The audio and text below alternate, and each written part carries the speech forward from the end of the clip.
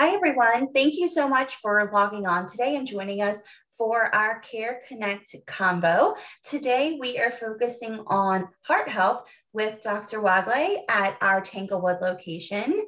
So we're going to start our conversation with him in just a few minutes. We have quite a few people logging on, so we'll just make sure we don't have any technology issues or issues with y'all hearing us or seeing us. We'll give everyone just a few minutes before we get started. While we're waiting though, Dr. Wagle, do you want to tell us a little bit about your background and your practice here at Kelsey? Sure. Yeah, I was happy to be here and do this for some of our patients out there today. I grew up in Houston.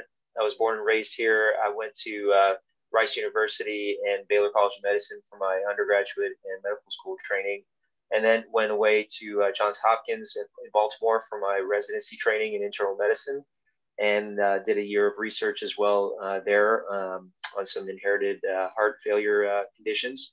And then went over to San Francisco at the University of California, San Francisco campus, and did my cardiovascular disease training program for fellowship.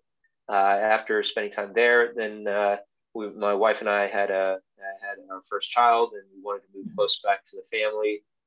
Both hers and mine are in Houston, and so we looked for opportunities here in Houston, and found a great opportunity at Kelsey-Seybold, and I've been here ever since 2015 when I first started my career.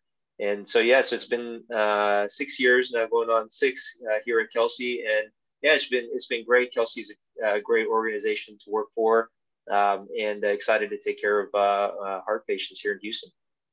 Awesome. Thank you for that brief bio. So we'll go ahead and jump right into our conversation. I know a lot of you who are joining us have questions, and we definitely encourage you to ask them. If you are logging in on your computer, iPhone, or other device, at the bottom of your Zoom screen, there are two little boxes. There's a chat box and a Q&A box. You can use those boxes, click on them, type your questions. We'll do the best we can to answer those with the time we have today. Dr. Wagle does need to get back to see his patient, so we do have a hard stop at 12:30, but we'll do our best to get those questions answered for you during the time we have with him. Okay, so let's go ahead and jump right in and talk about heart health. We originally had this scheduled during February, which I know is a huge month to promote general heart health and wellness among patients here at Kelsey, but due to the freeze we had, we rescheduled for this month. So let's talk a little bit about general heart health. Let's start with the younger population, maybe, patients who would be in their 30s and 40s. What are some common, questions or complaints or symptoms that patients in that age range come in with? Yeah, so actually we should start thinking about heart health in our 30s and 40s. In fact, probably even earlier than that. Some studies show that heart disease and we're talking about cholesterol buildup in the arteries inside our heart. Some studies show that starts when we're teenagers. And so heart health should be discussed as early as possible, even with our children, because habits that we form early on end up being how we live our life in our 20s, 30s, 40s. And so I think the error of our past was to think that you treat problems once they arise. And instead, if you make these changes that are positive for your heart in your 20s, 30s, 40s, you may be seeing less cardiologists when you're in your 60s, 70s, and 80s. And so, so things to think about when you're in that younger age range are things about mainly how your heart works. Your heart's a pump. It's kind of like the engine in your car. When you take it out on the highway, that's when the engine is sort of performing at its best. You leave the engine in the garage and don't tune the oil, don't change the spark plugs, you're going to have a rusty car when you need to finally drive it. Think about your heart the same way. What fuel are you putting into the gas tank? So that's your food. Think about the habits you have. When you're going to work, we spend most of our time in our week at work. And if not at work, we're sleeping. And so look at the habits you have when you're at work. What kind of meals are you picking when you go for breakfast or catching a snack in between breaks? And what kind of lunch are you having? Because if you change those things around at work and be a better person there, then you'll be able to actually do some, fun stuff with your diet when you're with your friends and family on the weekends, because now you've already treated your body well and put good fuel in that gas tank for most of the week. So making those changes during your work week actually allow you to have a little bit more fun on the weekends. Then it comes down to, have you taken the engine out on the highway? Do you take yourself out for exercise where you're actually using your heart the way your heart was supposed to be used? Our hearts were not meant to sit behind computers all day. Our heart is not meant to sit in a chair all day. Our hearts were meant to go around gathering fruits, vegetables, nuts, going chasing deer and other prey. So are you using your heart the way that your heart was designed in your body to be used? So what's recommended by the American Heart Association, 75 minutes of that type of exercise per week. And so if you think about it, it's not that much. You can knock both of those, you can knock 75 minutes out on a weekend, Saturday, Sunday exercising. So even if you've got a really rough week, you can still get those benefits by just knocking out that time on the weekends. So making those changes in diet and your lifestyle are probably the things that are most important to start thinking about when you're in your 20s, 30s, 40s. Then you start to get into the age in the 30s, 40s, 50s, where now you need to start looking at your blood pressure, your cholesterol, whether you have the onset of diabetes. And, you know, a lot of that, it can be coming from a poor lifestyle and a poor diet. So you fix the diet and lifestyle, you may not be running into those other issues. Now, granted, some of those issues do come genetically. And so always good to do at least a once a year check, starting in your 30s probably, where you're checking your cholesterol, checking your blood pressure, checking your fasting sugar levels to screen for diabetes. So you mentioned exercise. Is it possible to over-exercise? So I think it's important for you to understand your own body's limits. We have world-class athletes that can achieve things that probably you and I will never be able to achieve. And then patients who are limited because of other disabilities or muscular issues. So you have to understand your body's limitations and what it's able to do. And you can work with your body to get those heart rate goals to achieve that exercise. So there are goals for your heart rate that are based on your age. You can easily Google that and look that up. But what I tell patients, which is a very easy thing to think about when you're exercising, is if you can talk on the phone while you're exercising, you could probably do a little bit more vigorous exercise than what you're already doing. And so a lot of people like to exercise with buddies, go walking with a partner or a friend, and that's fine.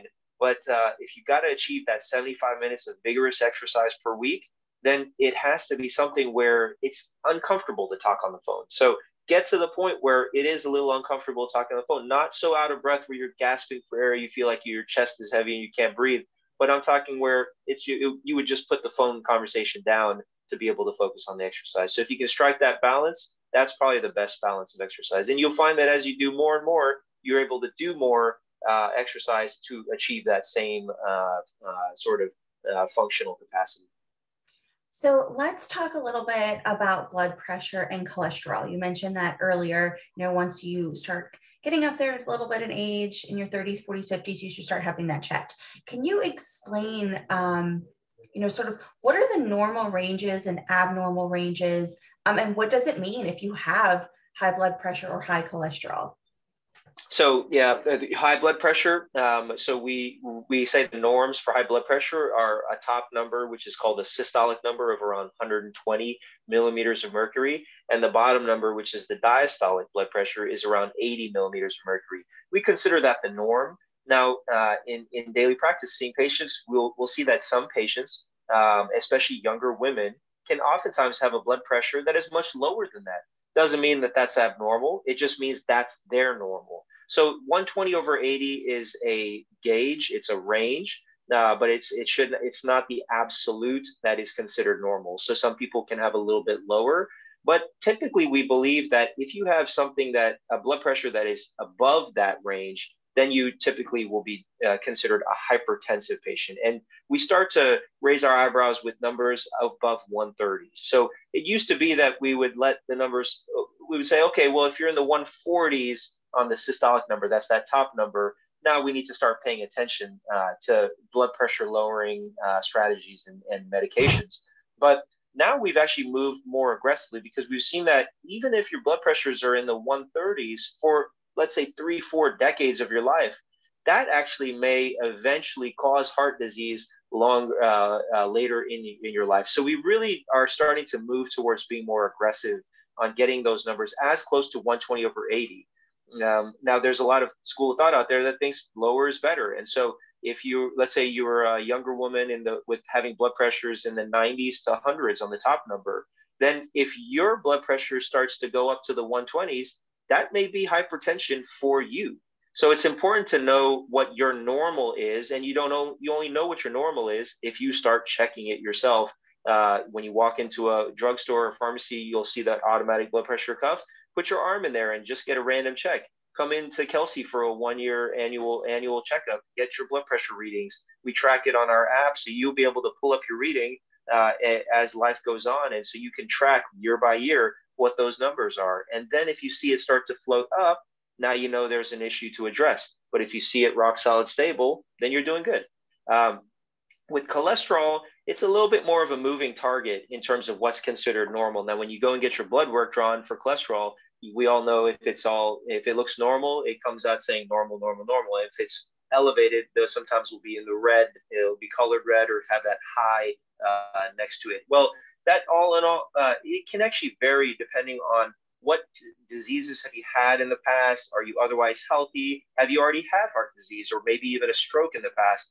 Do you come from a family history where a lot of people were having heart disease at earlier ages, like in their 40s or 50s? Well, you may have different cholesterol targets that we need to aim for than somebody who has a family history where everybody lived into their 90s and they're doing okay. So your targets may be different based on your background, your genetics, and then also what else is going on in you. Do you have diabetes? Are you a smoker? What's your age? Those kinds of things. So your doctor can help you think about that. And there's actually calculators online if you're interested in that to help you understand that. So there are lots of ways to think about cholesterol, and we can help you kind of understand where you would fall.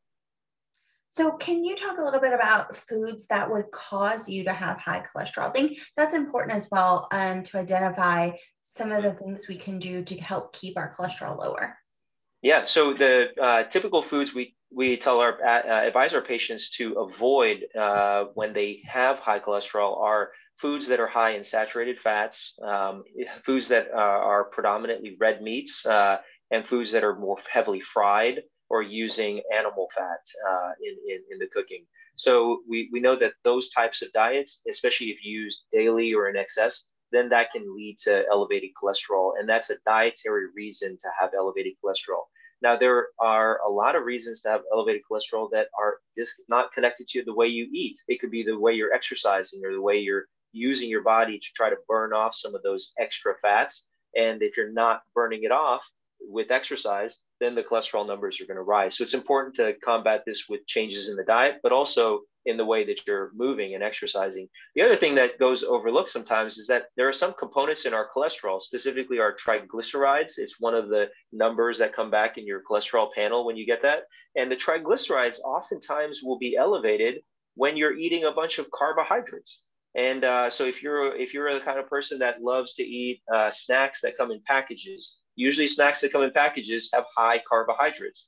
And if and so we always say avoid the middle of the grocery store because that's where all the goods are that come in packages. Try to stay on the edges of the grocery store because that's where you'll avoid those packages. Well, those packages that have processed carbohydrates that come from wheat flour or other grains, those are going to raise your carbohydrate intake. And when your body has too much carbohydrate, especially that very dense carbohydrate that historically we were not used to digesting, now your body's going to be overwhelmed with all that excess carbs, and it's going to convert it to triglycerides because it doesn't know what to do with it. So your cholesterol can actually be lowered by lowering your carbohydrates. So it's sort of your body is a big interchanger of all these nutrients at times. So at what point, if a patient is having high cholesterol or high blood pressure and it cannot be controlled with diet or exercise, would you intervene? And at that point, what would the treatment options be? Yeah, so traditionally we like to give diet, exercise as much time to take effect if the patient is making upward progress. If we come to a plateau where, hey, this is the most of my exercise I can get, and look, I mean, I work a 7 a.m. to 7 p.m. job. I try to cook as healthy as I can, but this is as best as I'm going to get. Then at that point, we look at what the status is for blood pressure and cholesterol.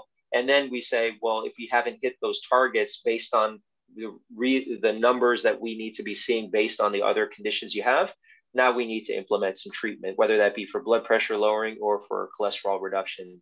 And the traditional medications used for cholesterol reduction are statins. But blood pressure medicines there are a host of different blood pressure medicines that are utilized. And a lot of times it's based on what other conditions are going on in the body, because you kind of want to sort of knock out two birds with one stone, because a lot of these blood pressure medicines, some will be good for kidneys protection as well as lowering the blood pressure. Some will be better for maybe breathing better as well as for lowering the blood pressure. Some may be better for patients who have a weakened heart muscle and then also need to lower their blood pressure. Some may have prostate issues and have blood pressure. So we can choose specific medicines that can knock out two things with one medication. So we have a Mythbuster question that came in. Is it true that salt can raise your blood pressure? So should you avoid salt if you have had blood pressure? Yeah, great question. So why do you think they keep salted peanuts at the bars? It's because they want you to drink more. When you eat something salty, you get thirsty. That's a natural human response. And when you're young, you're able to increase that amount of water that you take in, and your kidneys will push that water out. And as our body ages and the blood vessels become more resistant, then there is a problem. That salt that you used to be okay with eating, now that excess water that you're drinking after eating the salt, it stays in the blood vessels for a little bit longer than it used to. It will cause the blood pressure to then rise afterwards. And if you're eating heavy salt diets every single day, then that can be one of the biggest reasons that people develop early onset hypertension. So it is true. Higher salt diets lead to high blood pressure, but not necessarily in the younger healthy patients. But if that same pattern and lifestyle continues as they age, it will eventually cause problems in most people. So let's jump over and talk a little bit about heart attacks. Can you talk about heart attacks in women versus men, and what sort of the symptoms and signs are of if you're having a heart attack? So a heart attack is, so going back to that car engine analogy, think of a heart attack as a block in the fuel line to your car. So you're pouring the gas in, but for some reason the gas can't get to the engine. That is a heart attack. So the heart attack is, we have arteries that supply blood and the needed oxygen that our heart muscle needs in order to continuously pump.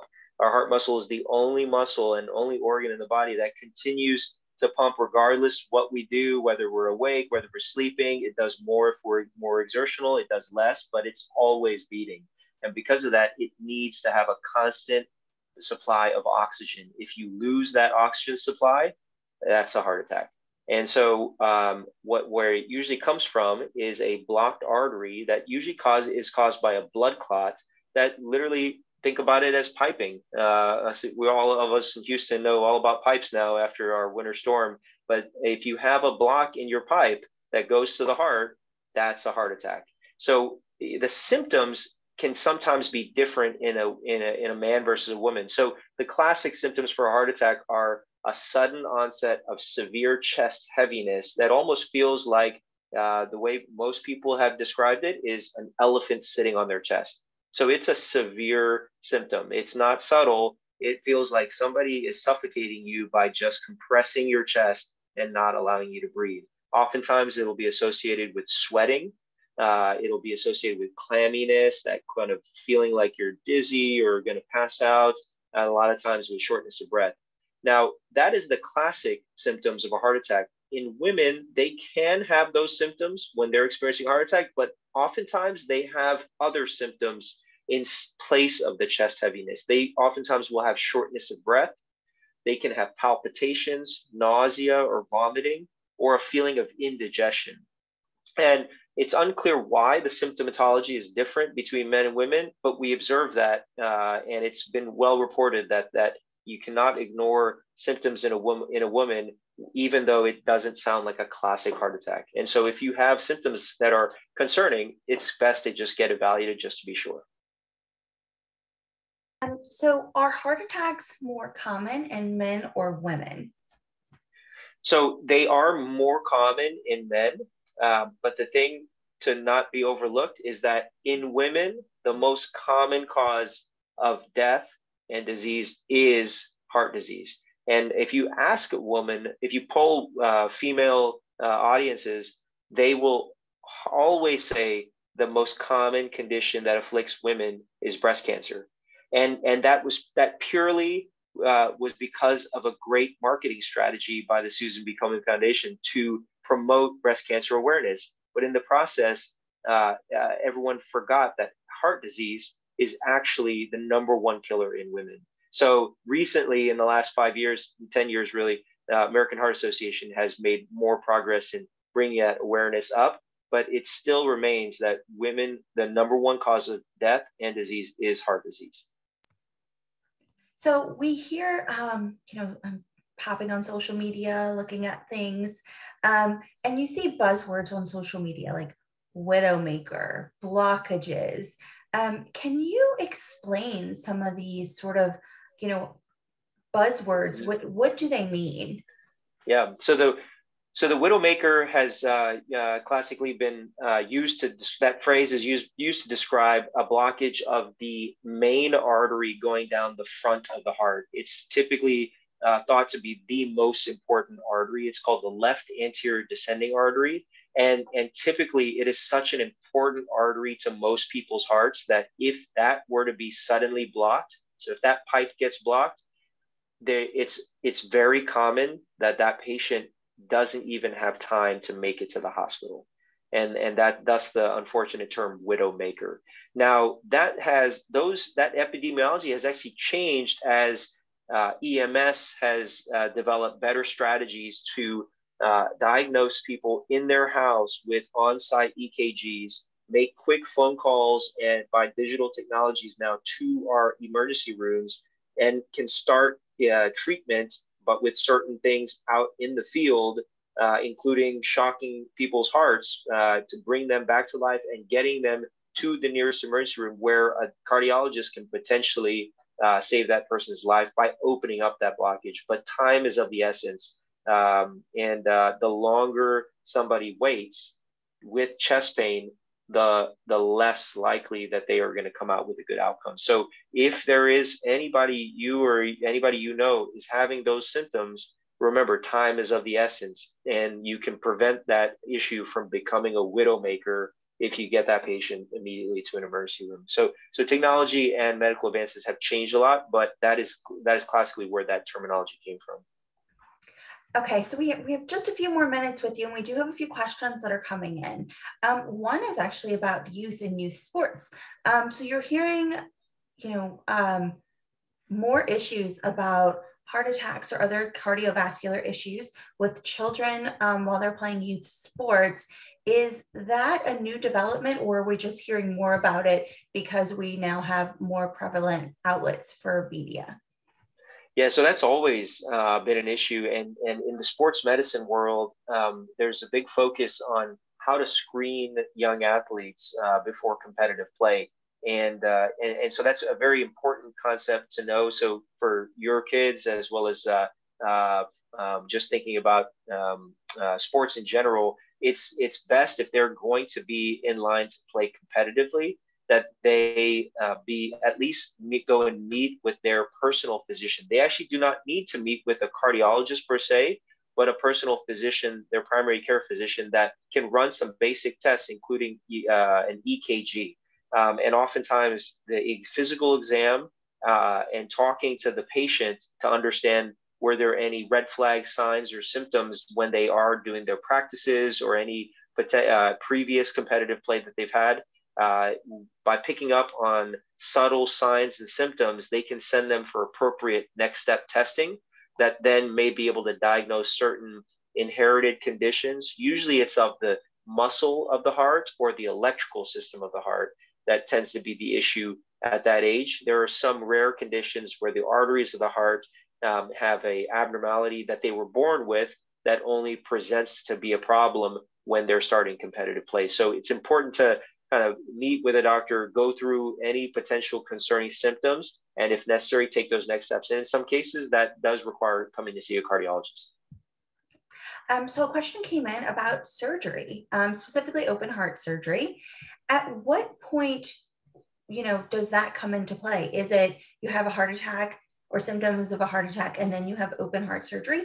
Or is it something you would know about well in advance if you're already undergoing treatment for high blood pressure or, high cholesterol? So that can come sometimes as a surprise, and sometimes it's over a course of a long period of treatment. So there are patients of ours who suffer a heart attack, and then in the process of evaluating them and diagnosing them at the hospital, the recommendation is for them to have open heart surgery. It's all based on the types of blockages. Remember those fuel lines going to the engine in the car? We have 3 fuel lines that go to our heart, 3 major fuel lines. And we're looking at whether there's blockages in 1, 2, or all 3 of those fuel lines. And depending on where and how many of those blockages there are, we may recommend stents or we may recommend open heart surgery. Now, there are some other conditions that aren't so sudden, like a heart attack. Some conditions like chest pain every time you walk, it's called angina. And if you're experiencing angina, which is a chest heaviness, not severe like an elephant sitting on you, but a pressure on the chest every time you get up to go do something, or you're trying to get that exercise program started, and every time you get on the treadmill, you notice a chest heaviness. That's something to talk to your doctor and your cardiologist and go see a cardiologist about, because that may be an early sign of not 100% blockage of an artery, but maybe a 70-80% blockage of an artery that, if diagnosed early, we could prevent problems that are coming down the line with the appropriate medications, and if needed, surgeries that may involve stents or bypass. And so bypass is one part of the possible treatments of heart conditions, but there are so many other things: diet, lifestyle, medications, and other counseling that can help change lifestyle behaviors, including things like smoking and other habits that a patient may want to stop. So I think this is a great question that came in. At what point would you recommend an EKG as part of normal annual routine care for a patient, or is that not necessary ever? So the EKG is used under certain scenarios to help diagnose and understand the inner workings of a patient. It's not the end-all be-all of how your heart is working. It's more an assessment of the electrical impulses going through your heart, and then it can give us hints as to what's the size of the heart. Are there potential scars of the heart from the past that we need to further investigate why that may have happened? Are there potential issues with the way the heart is conducting its electricity? And oftentimes we're getting EKGs more commonly on patients with symptoms, symptoms that we are trying to investigate actively what is going on. In some cases, other conditions you have, like high blood pressure or other medications you may be put on, may require getting an EKG. But I would say that in your younger years, it's not necessary to get an EKG every year. It's not going to help with your overall health, and it's more the dietary lifestyle, how you're using that heart, that's actually where your focus should be at that time. Okay, so I know we're wrapping up. We have 1 minute before 1:30. We're going to throw in one last question that came in. Does race impact your heart health? Great question. So more and more studies are showing that yes, it does. In the African American and Hispanic population, there is higher incidence of the risk factors that lead to heart disease. So what does that mean? There are some things that are in your control to change about how your body's working, and there's some things that are out of your control. It's passed within our DNA, and it's genetically within us. And what we're finding is that there is more genetic predisposition to conditions like diabetes, high blood pressure, even obesity that are more prominent in the Hispanic and African American population than in the Caucasian and the Asian American population, which then will lead to a higher incidence of heart disease in the Hispanic and African American population. So it's ever more important to understand your racial background, to understand where you come from, what your family and parents and relatives had to deal and manage with over the course of their life, to understand what are the implications on your current life and what do you need to know sooner than later so that you get a head start on treating those things before you're acting in rewind and trying to act after the fact. Awesome. Well, thank you to everyone who tuned in with us today. If you want to go ahead and reference this, discussion in the future, we will have it posted on our website under Kelsey-Seybold.com/CareConnect Convos. So you can always pop onto that website and then you can explore previous discussions and Q&A sessions we've had with our physicians as well. And we do have some great events coming up in April. So April 7th, we will have a COVID-19 update with Dr. Melanie Mazoon, where we'll be discussing new information from the CDC, updates on vaccine, herd immunity, and doing some myth busting with her as well.